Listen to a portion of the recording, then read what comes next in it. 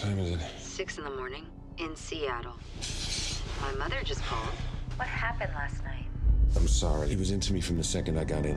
Why did you move my daughter away from me? Moving was Sam's idea. If I'd asked for his blessing last night, he would have said no, so I didn't. I'm really late. Okay, I gotta go. Okay, call me when you get to the airport. What was that? Will, something's wrong. Sam.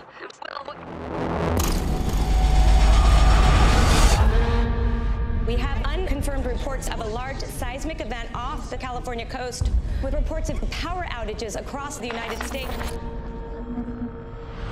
Why didn't you come back? I didn't know where else to go. Have you talked to Sam? We got disconnected. What's the last thing she said? She sounded scared. Let's look at what we know, Will. We have no idea what's happening. Yet we got F-22s doing flybys. My only daughter, she's alone, 2,000 miles away. So I only have one question for you. Are you coming with me?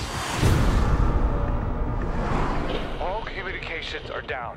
The government is silent. We don't know who or what is causing this. There's a lot to be afraid of out there. There's a lot of real danger. Should have told me that you had a gun. I'm assuming that you've never fired a firearm. I've seen war game simulations, events just like this. They're designed to erase rational behavior with what appears to be a singular incident. You ever seen clouds like that before? Will, get back in the car!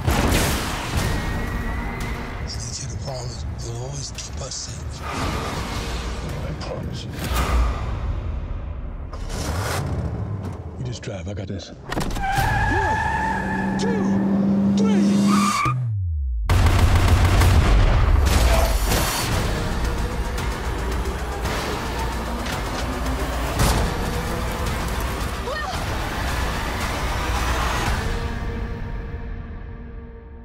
Can't stay like this forever. Do you really think that?